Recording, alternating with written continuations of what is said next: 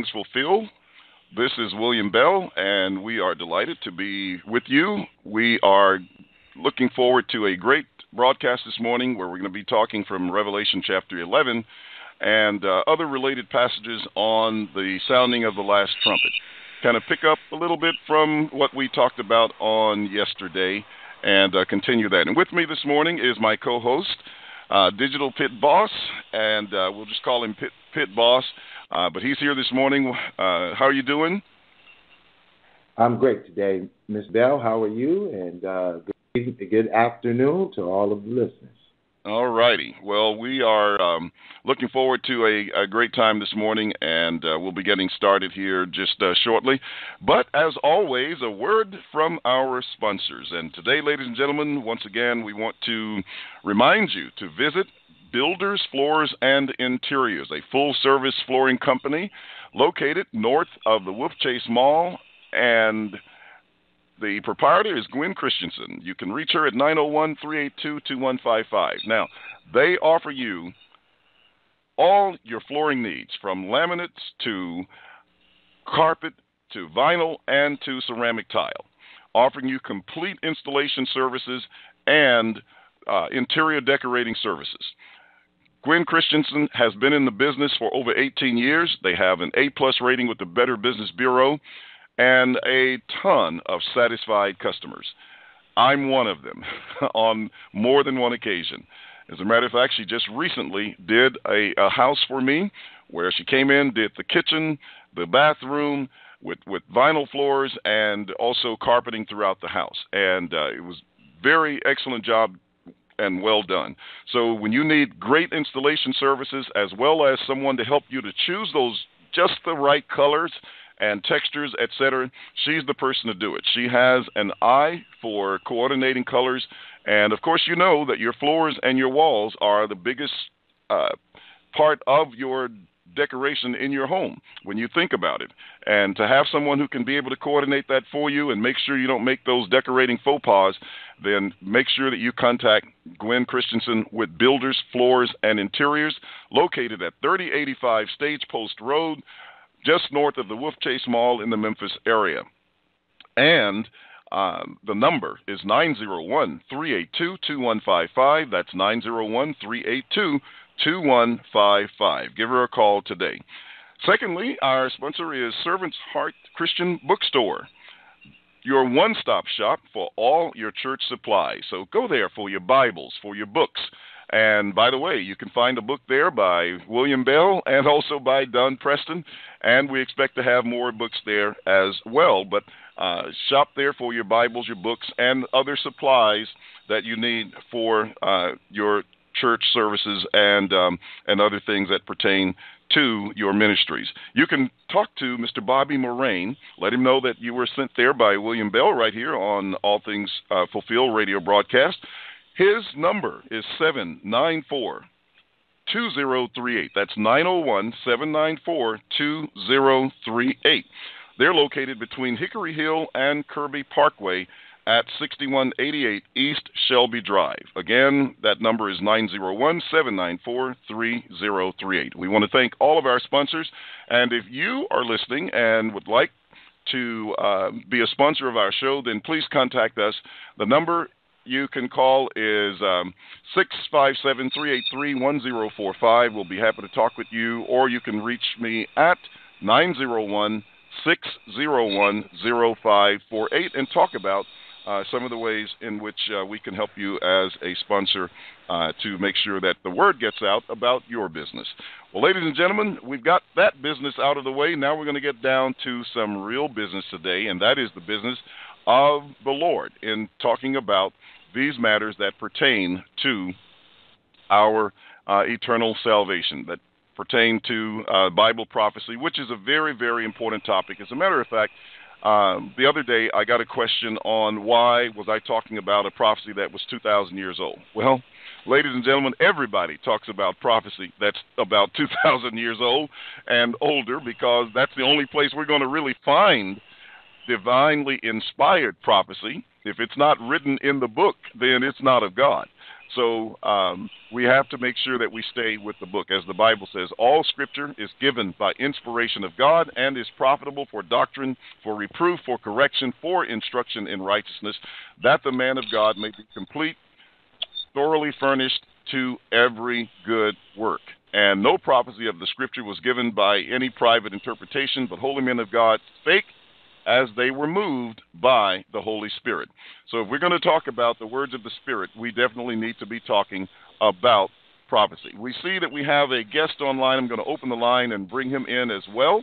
And so give me just a moment, and we'll get that done. Good morning. You're on the air with All Things Fulfilled. Who do we have? Hello, are you there? Okay, maybe they took a break for a moment. We'll leave the line open, and maybe they will come on. But it looks like we have a caller who is maybe listening in, and so if that is the case, we just hope that you will stay on and let us know who you are. All right, so we're on this morning, and we're going to be talking about when did the last trumpet sound in the book of Revelation? When did the last trumpet sound in the book of Revelation? The book of Revelation is a great book. As a matter of fact, it was one of the first books that I began to study when I became a Christian because I was fascinated with it. Everybody was afraid of the book. They were, afraid that they were going to have the mark of the beast and all of these things that they talked about, locusts and everything coming up out of the ground. And it was just a terrifying thing. And then there were other people who were members of the church who actually taught that people shouldn't even talk about the book of Revelation. I think the reason they said that is because they were afraid that there was so much speculation going on that they were trying to keep people from going off on these wild tangents. And, of course, I was very young and didn't know very much about the Bible or the book of Revelation, but my curiosity for it was so great that I started to try to figure things out. And the first area that I approached was the dating of the book of Revelation, because I knew there were two major premises about the date. Some believe that was written before the destruction of Jerusalem in 70 A.D. Others took a later date around 95 to 96 A.D. And I said, well, here's one thing I know just based on that. If the date is after 70 A.D., then you can't apply the contents of the book to that event. You can't apply it to 70 A.D. And if it is before 70 A.D., however, then you have to at least give that some consideration if you're going to look at the book, especially since some people were saying that it applied. Then I also discovered that many of our scholars, until John Darby and others who brought in the influence of dispensationalism, all held to, there's a plethora of scholars who held to the earlier date of the book of Revelation, and that pendulum began to swing right after the influence of Darbyism came in, but now it's beginning to swing back among the scholars. But when I looked at that some years ago, before I knew even anything about the scholars, I said, well, this should be where I start. Let's determine what the dating of the book is, then I'll know what pathway to pursue, whether or not I should even be looking at 70 A.D. as a possible means. And so I did that, and I found some great books to study, and they made some very impressive arguments that still stand to this very day. And that's where I have kind of hung my hat. I'm not going to get into a discussion on the dating of it at this moment. We're going to be talking about a particular passage. And in speaking of that passage, of course, some of that will come about. Now, let me also say that one of the biggest challenges, problems, concerns, and points that I would suggest to anyone or to consider if you're going to study the book of Revelation is please take a moment of pause and read the first verse carefully, slowly, thoughtfully, and most importantly, scripturally. If you have to get out a lexicon which is nothing but a Greek dictionary, and interpret the words, define the words in the text. Do that. And then try to keep that in mind as you're going forward in the book. And not only that, but do it again in the last chapter of the book, because some of the same words are mentioned there. And I call them chronological and historical bookends for the book of Revelation. Here's what I mean by that. In the first verse, the Bible says, the revelation of Jesus Christ, which God gave to him to show to his servants things which must shortly come to pass. And he sent and signified it by his angel to his servant John. Now, the Bible says these were things which must shortly come to pass. So, he was writing about events that were going to take place within a short span of time from the perspective of the time in which the book was written. But not only that, he goes on to say, blessed is he, or rather, he goes on, he says, who bore witness, rather, to the word of God and to the testimony of Jesus Christ. He sent it to his servant John, who bore witness to the word of God, to the testimony of Jesus Christ, to all things that he saw. Blessed is he who reads, and those who hear the words of this prophecy. And by the way, ladies and gentlemen, it's not multiple prophecies. The word prophecy there is singular. It's one prophecy, several facets to it, but there was one prophecy that this book was getting across.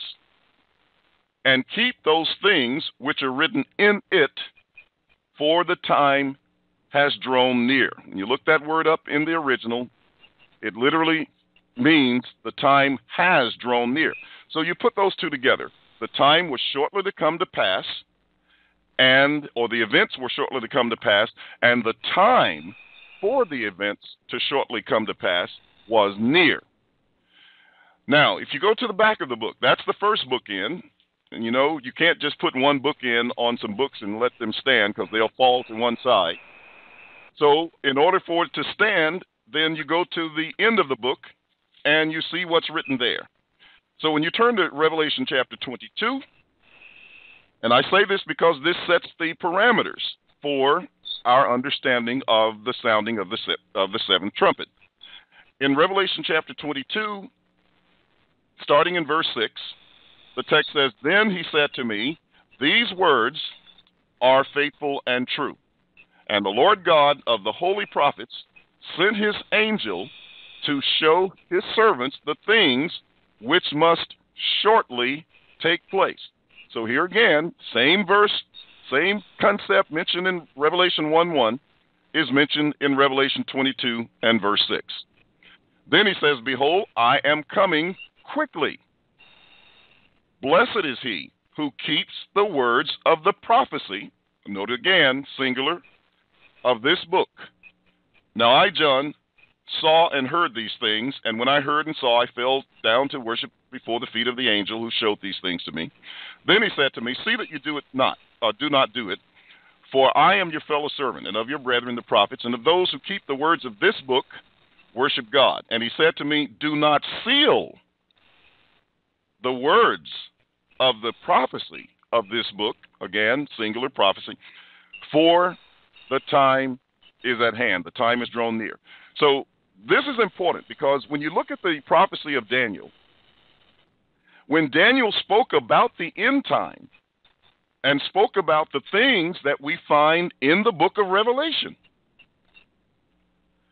Daniel was told to seal the book for the time of the end. That's Daniel 12 and verse 4. He talked about the time of affliction or the great tribulation, which Jesus alludes to and actually quotes in Matthew 24:21. In the next verse, we have resurrection, and Jesus follows that same pattern in Matthew 24 and verse 31, which is about the trumpet, which we're going to talk about. And he said that many who slept in the dust of the earth, etc., which is the resurrection text. But then he tells Daniel, seal up the sayings of this book for the time of the end. So Daniel was told to seal it up, but he wrote 600 years before the information or the prophecy that we find in the book of Revelation.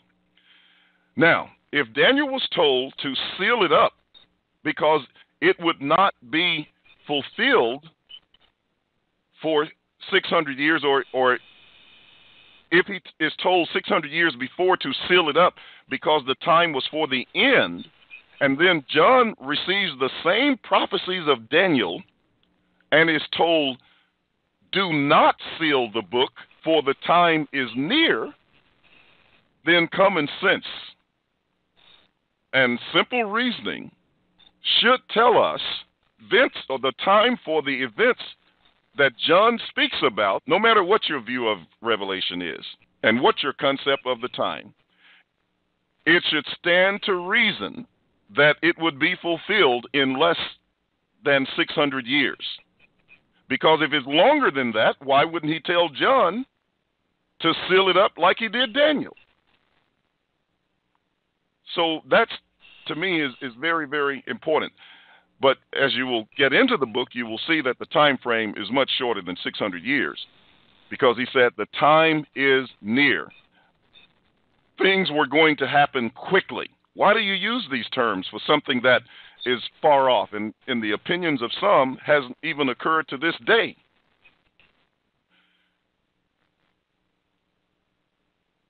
Keep those things which are written. Do not seal the book, for the time is at hand. And that's why Christ made the statement, the person who's unjust, let him be unjust still. We know how long it takes to even change a habit, let alone people to change their whole lifestyle. And people who had hardened their hearts, they weren't going to change from the short time that the Lord was coming. It would make sense for him to be telling people that for 2,000 years, if you're unjust, remain unjust. See, that makes no sense, but it does make sense in a very imminent context when things were soon to happen, because more than likely people are going to be just the way they were, and they were going to remain that way, especially after they had been preached to for almost 40 years from our perspective. And thus, he said he was coming quickly. Now, let me just, before I leave this, before we get into the heart of the matter, in verse 12, he quotes a passage which we've covered several times. He says, and behold, I am coming quickly, and my reward is with me to give every man or everyone according to his work. I am the Alpha and the Omega, the beginning and the end, the first and the last. Now, that statement, I am coming quickly, and my reward is with me, is directly from Matthew 16, 27 and 28. That's where the text says, for the Son of Man will come in the glory of his Father with his holy angels, and then he will reward everyone according to his work. But it doesn't stop there. He says, verily, verily, I say to you, there are some standing here, meaning in the very presence of Christ, just like Pit Boss and I are on this broadcast, and we have another person on that we haven't identified as of yet, or he hasn't identified himself, or she, whomever it may be. But the point is, as we are here today, all together, live on this broadcast, that's what the Lord was saying. There are some standing here who will not die until they see the Son of Man coming in his kingdom. Now, Brother Pit Boss, let me ask you a question. If I were to say to you that you would not die, or that one of us, one of the two of us, or one of the three of us would not die until we had seen the Son of Man coming in his kingdom, and then we look back and all of us have died, if you didn't see it before you died, what would you say about that prophecy? I would concur that the prophecy was untrue. Okay. And what would you say about the prophet? And then I would then concur that the prophet was not real. Okay. Isn't that exactly what Moses said in Deuteronomy 18 about how to determine whether a prophet was a true prophet or not? Deuteronomy 18, I think it's 21 and 22, when he made the prophecy concerning Christ and said that God would raise up a prophet from among their brethren like him, like Moses, and he would put his words into his mouth. And he says, and every soul who will not hear that prophet would be cut off from the people. So then once he told Israel that, they said, well, how shall we know whether these are the words that the Lord have spoken or has spoken? So this was the response that he gave them. He said in verse 21, he said, and if you say in your heart, how shall we know the word which the Lord has not spoken? When a prophet speaks in the name of the Lord, if the thing does not happen or come to pass, that is the thing which the Lord has not spoken. The prophet has spoken it presumptuously. You shall not be afraid of him. Now, I want to go back to this one more time, Brother Pit Boss, because there's another out that we have. It doesn't have to mean that the Lord lied. And by the way, do you know that a lot of people actually say that? I don't care what background they're from. There are people who are Muslims. There are people who are Jews. You know, there are people who are Christians. And there are atheists who say, here's how we know the Lord was a liar. This is the way we know he was a false prophet, because he predicted he was going to return in the 1st century, and he did not do it. That's documented. Even many of the German rationalists, they didn't become rationalists because that's what they woke up desiring to do. They were staunch Bible believers until they ran across the teachings of Christ on his return. They could not figure it out. And so they said, well, the only conclusion is he must be a liar, and therefore we're giving up our faith because the Bible is false. Now, when you put this in front of some Christians who read the Bible every day, you can tell them this, and they won't make that conclusion. They'll just say, well, you know, they'll just keep on not even realizing that they have this dichotomy in their belief system. But there is another way out that I've heard people say. If he told them that some of you will not die until you see the Son of Man coming in his kingdom, well, if they say the kingdom hasn't come and therefore the Lord hasn't come and vice versa, then perhaps some of these people are still walking around on earth today from the 1st century. What are your thoughts on that? That would be amazing. That would be amazing. That's a farther stretch than anything I know, right? And one thing is the case, if they were standing in the presence of Christ and they are still here from the 1st century, we would have this matter settled, wouldn't we? Most definitely. But anyway, ladies and gentlemen, that's kind of the problems that we face. So I gave you that little foundation on these bookends, I call them, for the book of Revelation. So you got the first 3 verses, and then you have in the end of the book, and they both say these are things which were shortly to come to pass, shortly to be done. The time was near, not far, and the Bible knows the difference between something near and far. The time was near. And then we'll, you know, at some point in time, we'll get into people saying, well, that's near in the language of God. Well, God was communicating with man. We'll get into that when it's appropriate. So let's talk about this last trumpet, because we introduced it on yesterday, and there are some things associated with the last trumpet. And so when did that last trumpet sound? Is this something that we are yet awaiting to happen? Because we know that there are some events that take place when the 7th trumpet sounds. All right, if we go to Revelation chapter 10, Revelation, the 10th chapter, the Bible talks about the sounding of the seventh trumpet and what it's connected to as it relates to Bible prophecy. The text says, but in the days when, in the days of the sounding of the seventh angel, and the seventh angel would sound the seventh trumpet, when he is about to sound, the mystery of God would be finished as he declared to his servants, the prophets. Now here's the text that says, when the seventh angel is about to sound, the mystery of God would be finished as he has declared to his servants, the prophets. Now, since we're talking about the seventh trumpet, and he introduces the mystery,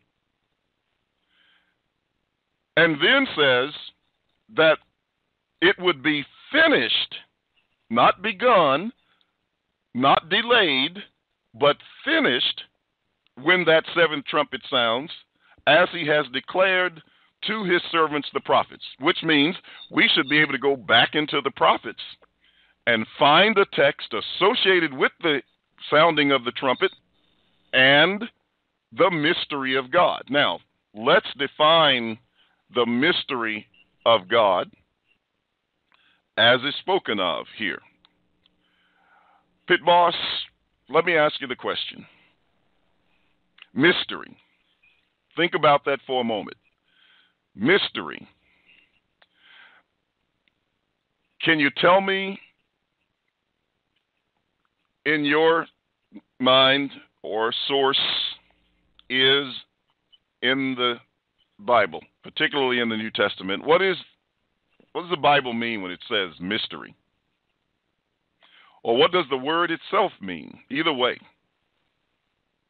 Well, definitely a mystery would be something unknown, and I believe it's applying to the coming of the Lord and also with the completion of judging the people. Okay. At this all right. The mystery. All right, very good. Okay. Now, you touched on something with when you said it's something unknown. That's what a mystery is. It's something unknown, but it's not necessarily unknowable. Right? That's correct. Because do you have anything in your pocket right now? Don't tell me what it is. Yes, sir. Okay, so you have something in your pocket. Okay, so audience, everybody knows Pit Boss has something in his pocket. Now, what I'd like to ask, how many things do you have in your pocket? One item or more than one? Just one item. Okay, you have just one item. Well, now you made it too easy for us. Because, my first answer is going to be your keys are in your pocket. Am I right or wrong? That's not the mystery. Okay, good. That's awesome. So, see, ladies and gentlemen, there is something in his pocket. I made my best guess, and I'm wrong. Now, the other thing you might say is a billfold, but here's the point. I can only know exactly what's in his pocket after he reveals it to me. So, if you don't mind revealing it, what's in your pocket? I have a receipt from the store from earlier this morning. Okay, I would never have guessed that. I don't think anybody in the audience would have guessed it. But see, that's what we mean about a mystery. It was something unknown until it is revealed. Now it's knowable. It's no longer a mystery. We know he has a receipt in his pocket. Well, if you turn to Ephesians, the 3rd chapter, Paul basically says the same thing that we just illustrated in that example. When you look at Ephesians chapter 3, beginning at verse 2, well, actually, we can start at 1.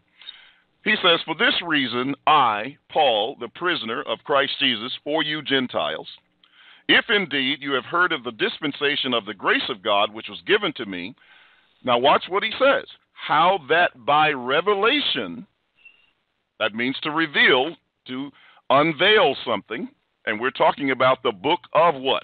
Revelation, which is from the word apocalypsis, which means an unveiling. But just note here how that by revelation he made known to me what?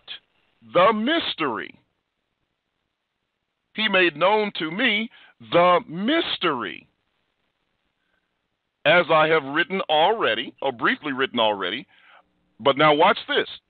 Paul knows the mystery. He was an apostle. God had revealed to him the mystery. And he says that I've already written about it briefly to you. Now watch what he says.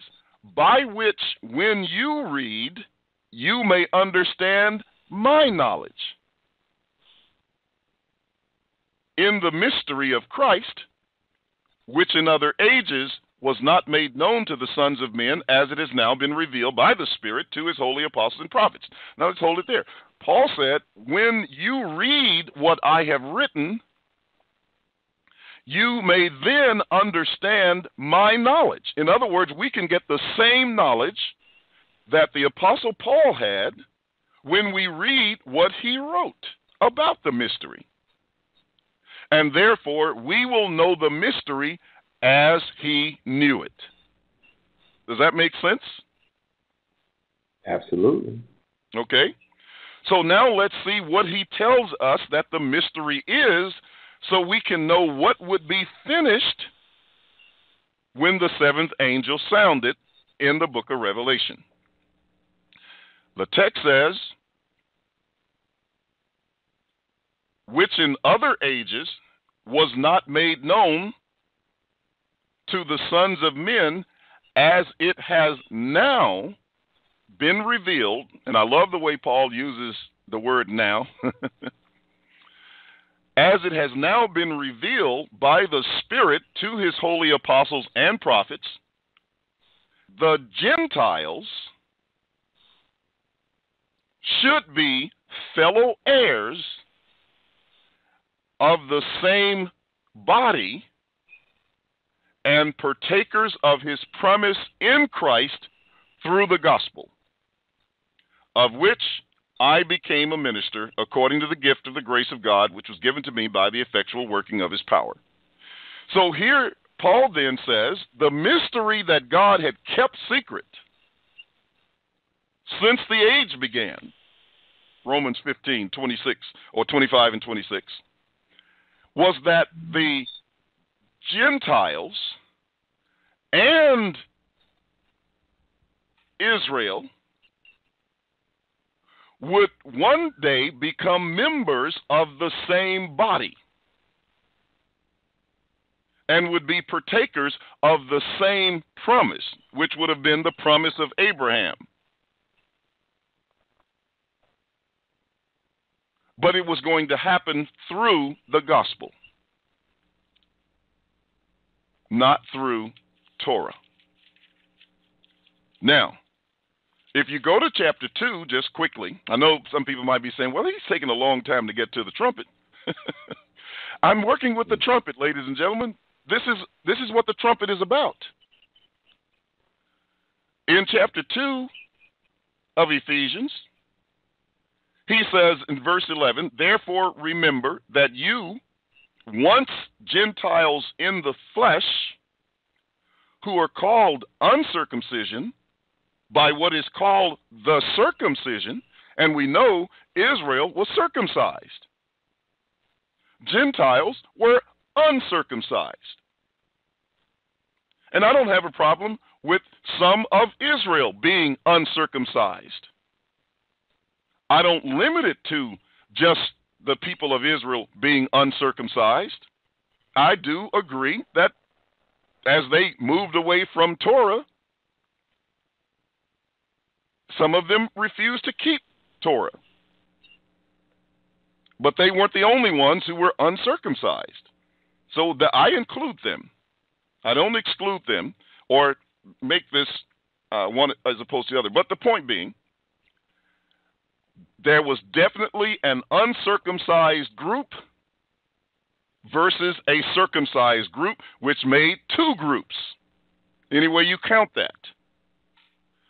And so he says, therefore remember that you, once Gentiles in the flesh who are called uncircumcision by what is called a circumcision. And by the way, since we're on this point, even when I'm talking to Hebrew Israelites or ISUPK, and when I listen to them, I hear the argument made, not all of them, but I hear the argument made sometime, and by Israel-only groups as well, that, well, Ephesians 2:11, and they will cite Ezekiel 37, and I'm aware of that, with the two sticks of Ephraim and of Judah, and God saying, in the last days, I'm going to bring these two sticks together and make them one stick, which I think is the background of Ezekiel chapter 37. Of Ephesians 2. And so I recognize that.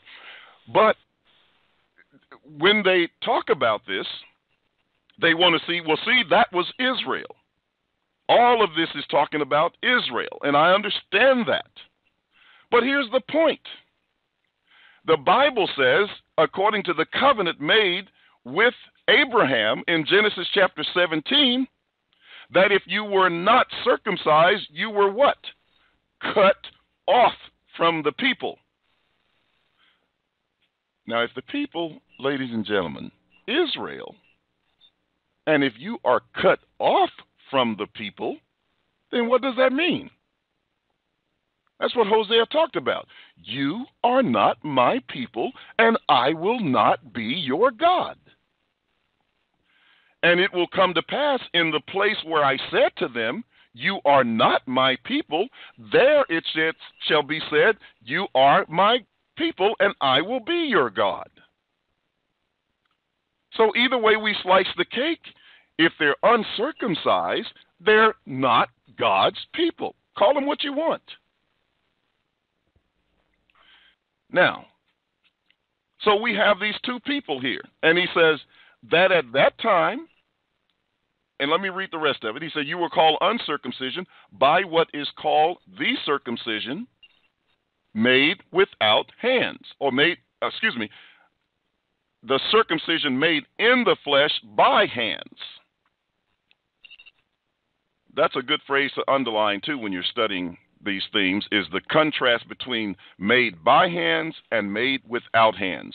And you will notice that it's always talking about covenantal things when that phrase is used. Not biological things per se, but covenantal things.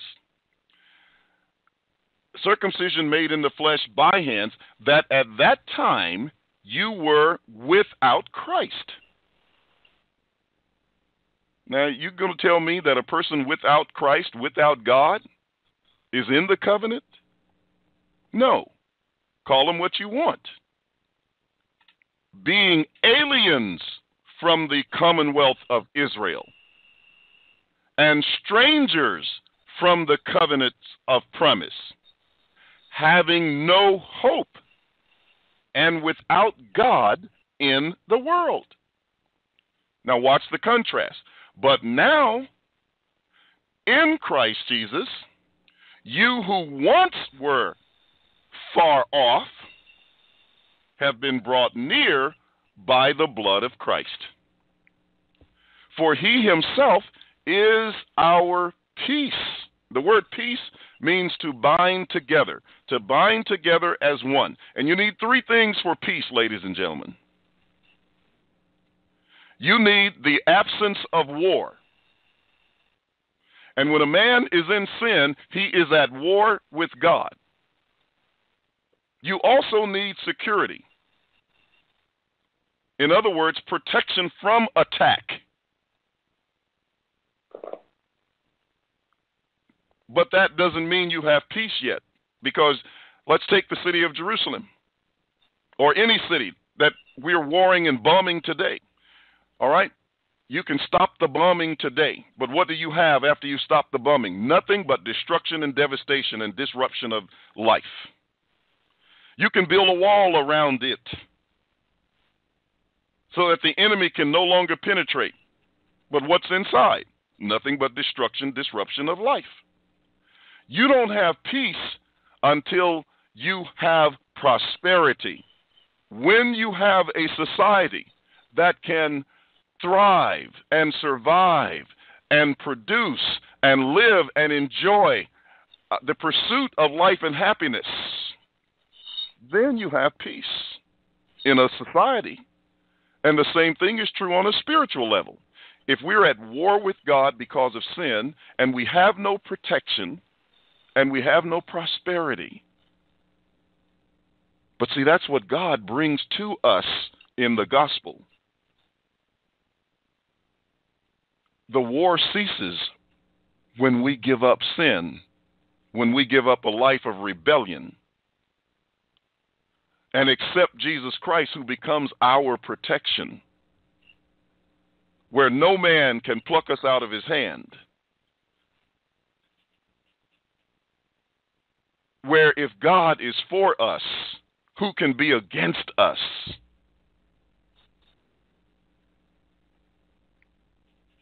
Where we have the victory in Christ Jesus, not hoping for it, we have it.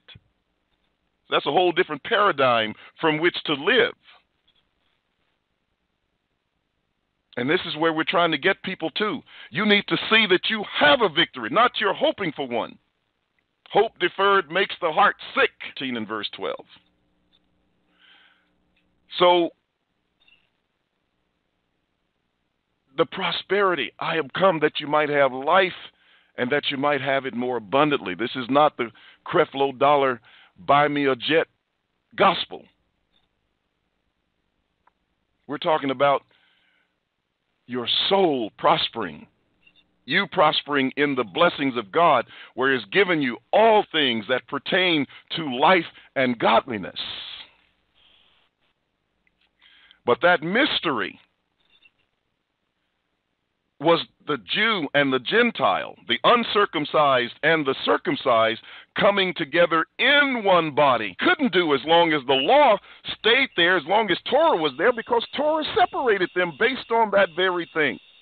If you're uncircumcised, you can't come in here. As a matter of fact, if a Gentile tried to cross the line in the temple, he would be put to death.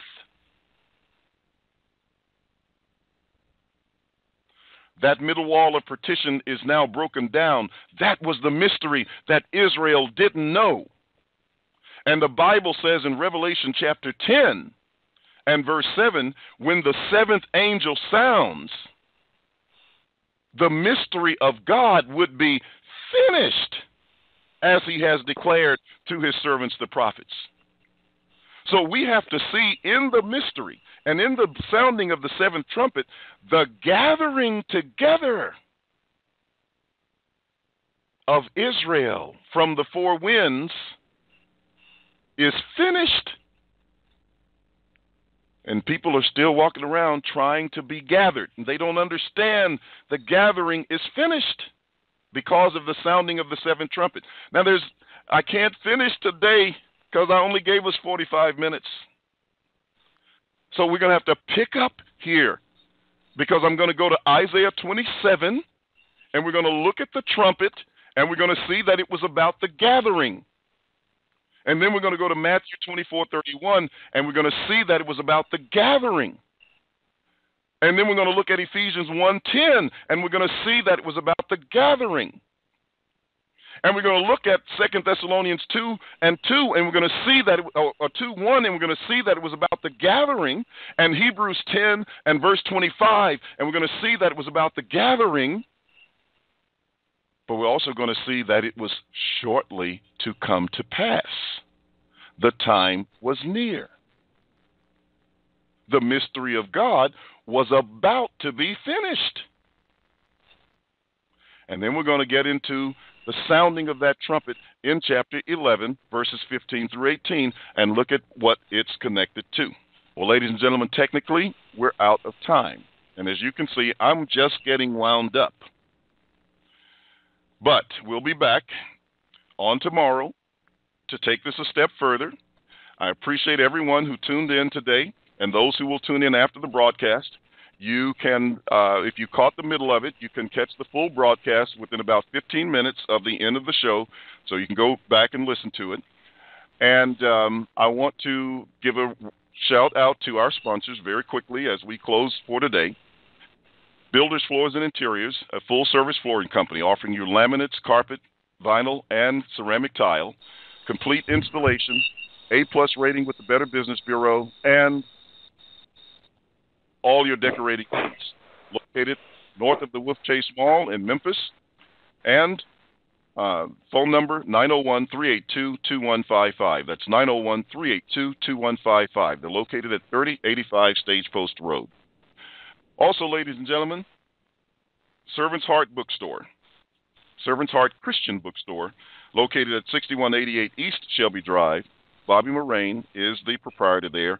You can reach him at 901-794-3038. That's 901-794-3038. All of your shopping needs, your one-stop shop for all of your church supplies, for your Bibles, your books, and other supplies. Please use them. Let them know that you heard about them on this radio broadcast, All Things Fulfilled. Well, Brother Pit Boss, you got me wound up today, man. Any closing comments that you would like to make from today's broadcast?